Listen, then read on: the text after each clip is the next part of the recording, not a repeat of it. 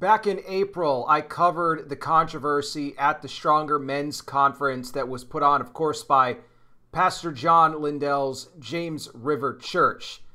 The interaction that had there between Lindell and Mark Driscoll, when Mark Driscoll, of course, had condemned that dancer Alex Magala, very controversial individual who decided to entertain the guests there at the men's conference with some interaction on a pole.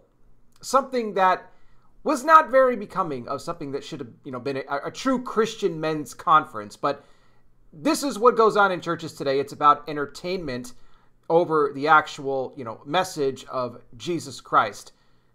We truly are seeing some crazy things. Now, of course, from there, the back and forth between Driscoll and Lindell continued. They supposedly made up on stage later on at the event when they were singing each other's praises. You even had Lindell refer to Mark Driscoll as the modern day John the Baptist. Interesting. And then, of course, everything changed when Driscoll continued to talk about this, the Jezebel spirit. And look, let me just say, for those that, if you missed my coverage on this, let me just say this because it's important. Both of these pastors are disqualified, okay? I'm not on either side, really, at all. Driscoll's past, we know at Mars Hill, I've covered that. His harsh leadership practices, all of that. Lindell and James River, very cult-like church in their own right, which I'm going to get into more here in just a little bit. But then what did we see from there? According to John Lindell, and he addressed this all in a church service that was like a week or two after the Stronger Men's Conference, that apparently Driscoll had contacted one of his sons, and that Driscoll was apparently trying to convince them to take over the church from John Lindell because he's just out of his mind when it comes to this Alex, Magala stuff. And he was even sending his son, the social media posts from Magala showing, inappropriate photos and everything, which is true. I mean, look, I don't have to agree that Mark Driscoll, shouldn't be a pastor, but I can agree with him on certain points. I mean, hey, even a broken clock is right twice a day, so I guess Driscoll can fit into that. But Lindell had addressed this during the service and, said that Driscoll was sowing disunity within James River. And I'm going to come back to that word disunity here in just a little bit, so I want you to hold on to that because there's more. He said Driscoll was sowing disunity. He said that he needed to repent, said that he tried reaching out to him, but he didn't want to speak to him. Matthew 18 is something that Lindell liked to throw around a lot, which is just something that pastors like to hide behind when faced with these issues in their church with controversial matters. He even said that there was apparently threats made against one of the workers at the church. They had to shut the phone lines down one day because of all this backlash that was coming in. It was just one big mess. So what happened after that? You even had Lindell that was defending his position to invite Magala to the conference. Said that he had been a born-again Christian for like over 10 years, had a family, all these things, right? Except it was then Alex Magala who came out in his own social media post, put out his own video to set the record straight to actually tell John Lindell, well, you're actually not being truthful. He said, I'm not a born-again Christian. I'm an Orthodox Christian. And he says, I have my own version of Christianity, which is always very dangerous when you hear anybody say something like that because it's not the true, Bible-believing type of Christianity that we should be living. No. And then he said that I haven't been a born-again Christian for 10 years. I have my own, it's all this where all of Lindell's statements were completely disproven. Everything that he said about this guy and, his past and all that was just a complete and total lie. But he defended it. So what happened after that? This is important. I got to review all this to give you context about where we're going to go here. But there was a statement that was then put out by James River Church that, in fact, they admitted they were wrong about Alex Magala. They did not do their research. They said that it was made known to them. They received information. Yeah, I wonder where you received that information from. Probably from Magala's video. That Magala has a very questionable past. We were not made aware of inappropriate social media photos by him, which they were. And, Magala will basically not be invited to any more future events for the Stronger Men's Conference, but neither will Driscoll. And they immediately went back to Driscoll because they just couldn't let this go. And they said, but we maintain our position that Driscoll needs to repent for sowing disunity and for causing all these problems within James River. But there wasn't really any accountability on, the behalf of James River and John Lindell, that they, basically lied about Magala. They defended this guy being a born-again Christian, that he had every right to be at the Stronger Men's Conference. It was just a quick thing they put out there that, due to information we didn't previously know. Right. I mean, your vetting process is terrible. If you didn't actually know about this guy's past and truly look into it, how can anybody trust your church that, any of your other pastors are solid? How about any of your teachers and any of your other ministries? I mean, come on. It just makes sense. So we thought that we were past this. I said to myself at the time when I was covering this, okay, I think this is going to be the last time I talk about this. And then I say that, and then boom, something else came out. So here I am back again with this. Now we have, and this is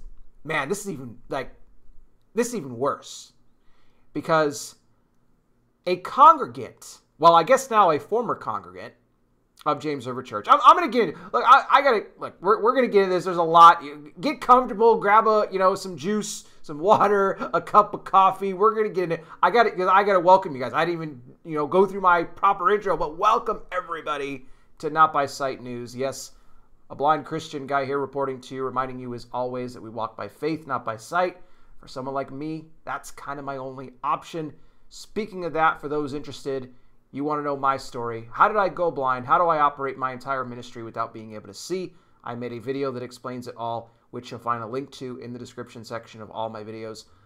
Also, if you really enjoy and appreciate the work that I do here, think about donating to help me out. There's a few different ways you could do that. One, by just hitting the super thanks button on the YT video here, or you can join my Patreon for as little as $5 a month at patreon.com/notbysightnews. Hey, do you want to get these videos before they ever hit my main YT platform? Well, when you sign up to Patreon, that's what you're going to get, along with a bunch of other cool features. I hope you'll check it out and join me over there. Again, it's patreon.com/notbysightnews. Big thank you to everybody already contributing. Those thinking of doing so, thank you as well. Your generosity is greatly appreciated. All right. So this congregant, now former congregant, is speaking out about an incident that occurred at James River Church. Now, look, I talked about that word disunity and how John Lindell used that to describe Mark Driscoll. That word came up again when it comes to this congregant, Rahila Peshin. I hope I'm pronouncing that right. Rahila, if you're watching, I apologize if I mispronounce any part of your name as it comes to that. But Rahila was a congregant of James River, and what she did here, her crime, was daring to give her opinion on social media relating to the Stronger Men's Conference. A big no-no. And this again goes back to what I said about cult-like behavior on behalf of James River Church and John Lindell. Here's what she did. She simply took, and she's a mother, by the way. She took to social media, and I'm going to have a link in the description, by the way, so you can look at the post that she put up. But she said that, first and foremost, she said that she respects James River Church and Pastor John Lindell for everything that they've done throughout the years in their ministry. So she wasn't even bashing him or anything else like that. However, she said that she disagreed with Lindell inviting Magala to this conference, and even talked about how she didn't really think that the public rebuke that Lindell gave to Driscoll was appropriate. She feels that there should have been, a softer approach to this, that this all shouldn't have been played out the way that it did at the conference, and, subsequently what followed after with, the messages that he gave at the church when he was talking about, Driscoll sowing disunity and all of this. She talked about how, obviously Alex Magala, somebody that, should have been looked into prior, but nevertheless was still invited there anyway. So again, she was just, really expressing her, concern over how this was all handled. She didn't like it, and she wished that it could have been handled in a better manner, in hopes that it could be, addressed better in the future. So, and again, I'm paraphrasing. You can read her full social media post down below in the description. So what happens after this? Well, apparently, because again, she puts this out on her social media, the church sees this, right? Whether it's John Lindell or probably somebody else that handles the church's social media. Maybe Rahila ended up tagging them in the post. But they read the post. And Rahila is confronted at James River when she apparently shows up the next time. Now, she is confronted by, this is crazy to me. She is confronted by, not Lindell, but one of the other pastors there, along with 3 security. There was apparently a meeting that they had. And they got 3 church security members that show up there to this meeting as well, along with 2 members of the sheriff's deputy's office. So they got law enforcement there as a part of this meeting. And they tell Rahila that your post caused great disunity at James River. See, I told you I'd get back to the whole disunity thing. Your post caused great disunity here at James River for, again, disagreeing. You can't disagree with the pastor, guys. Can't do that. Your post caused great disunity disagreeing with the pastor on the Stronger Men's Conference. By the way, let me say this. Did they interview every single person that attends James River? Did every single person that attends James River see the post that Rahila put out? Did that really cause disunity? Or is this just words coming from, John Lindell? Of course it's just words coming from John Lindell. I'm sure there's a great many people that attend James River that actually agree with what Rahila wrote about the situation. I sure do. And I think that it was actually very well written. Didn't have any problem with it at all. She was actually being very respectful. She wasn't bashing the guy again, like I said. She wasn't using bad words, nothing like that. No. So as they continued on here in the meeting, they said that we really want to encourage you to rethink your stance on this. Okay. So again, think the way we think or else. And then they concluded with this by saying that until you retract that social media post, until you retract it, until you take it down, you are hereby banned from all further James River Church services. You are not allowed on the premise. They actually banned this woman from attending church there because of her social media posts. Now, by the way, there, also in this link that I'm going to put in the description, there is going to be a clip. There is a video clip that I'm going to include with it that will actually show Rahila being escorted out by not just the church security, but also the sheriff's deputy officers. There was a total of 5 men. 5 men escorting this woman off the church premises. Because, again, they said that until you can recant your post, change your thinking as it comes to this, you are no longer welcome at James River. What type of a message does that send to those that may be thinking about attending the church? Is that the message of Christ? Is that something that Jesus would do? Sorry, you don't agree with the pastor on this? You're gone. But let me bring this up. Because again, James River had even put out a statement weeks before this that said that, well, yeah, we were kind of wrong about Alex Magala all along, and he's not welcome back at the next Stronger Men's Conference or any future ones for that matter. But no, apparently, still, if you give an opinion about how it was originally handled, well, the church doesn't like that very much. And they will see to it that you are not allowed on the premises. Now, in this video clip, you can hear Rahila talking to these officers saying, what did I do? What did I do wrong? All I did was put out a post. That's what she was saying. All I did was put out a post. And the officers are talking about trespassing and all. Like, this is ridiculous. And again, everybody should see. I hope you all will share this video around.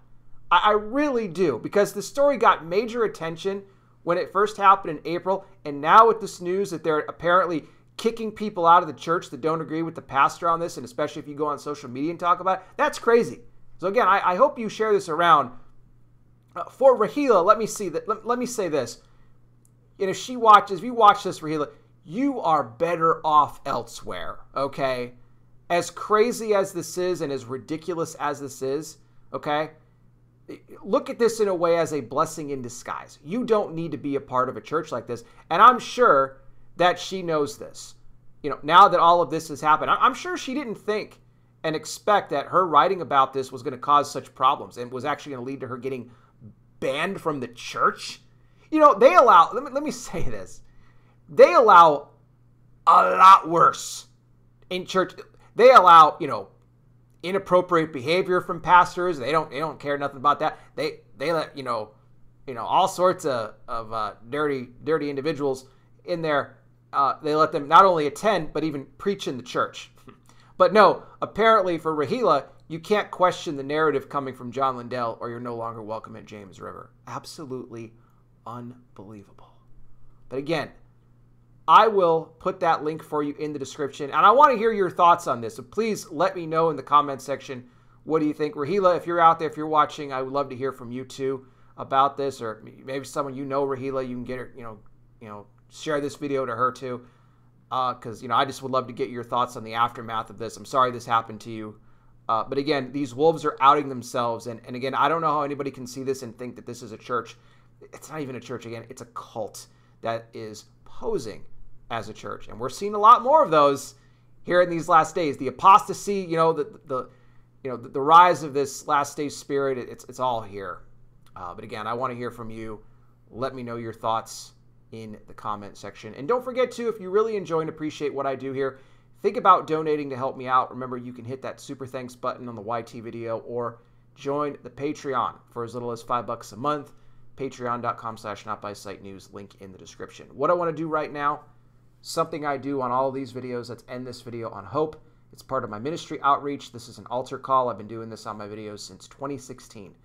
No matter what it is that I'm discussing here in the church and exposing these wolves, we always want to give people that opportunity to receive Christ as Savior. So, that being said, for anybody watching now, if you are somebody who has not yet received Jesus as Lord and Savior, and you would like to do so, I want to lead you in a prayer to do that right now. This is a prayer you could do in your own words, but I will give you the steps you need to bring it before the Lord today.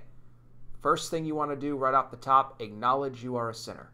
That is something that we all are. The good news is that God gave His only Son, Jesus Christ, to die on that cross for the sins of all the world.